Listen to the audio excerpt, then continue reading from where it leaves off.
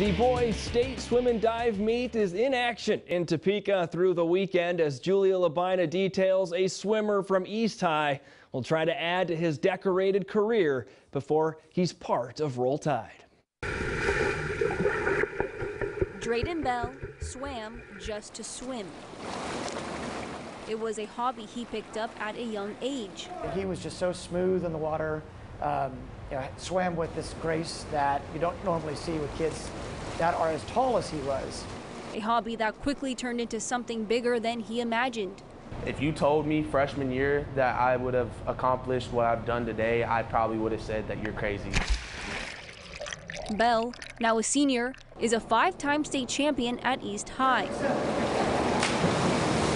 3 titles in the 50 freestyle, 2 in the 100 freestyle. Really, he's just gotten faster. I mean, his times are getting better. His work ethic has always been great, but I can tell that he's driven even more now than he was before. Just in time for his final state meet before starting his collegiate career.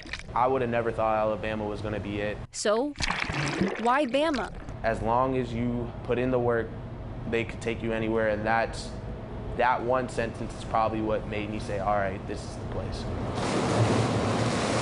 It's a good school, it's a good program, it's an up-and-coming program, and I know he'll do well there. Wichita to Tuscaloosa.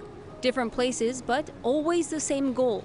Go out there and show people, like I have been the past 4 years, who I am, and that no matter what, I'm going to work to make sure that you remember my name.